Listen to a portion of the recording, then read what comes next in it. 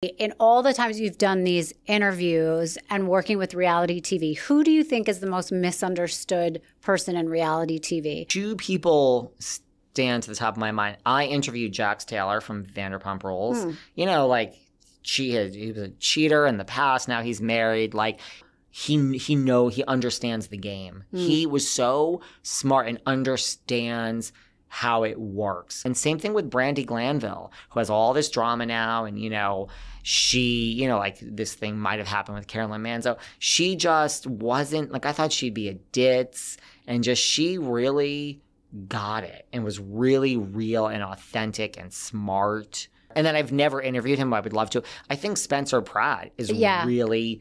Because I get that feeling too, yeah. And he is like, he has ideas and he's a producer and I mean, none of this is necessarily taking off, but he understands the business.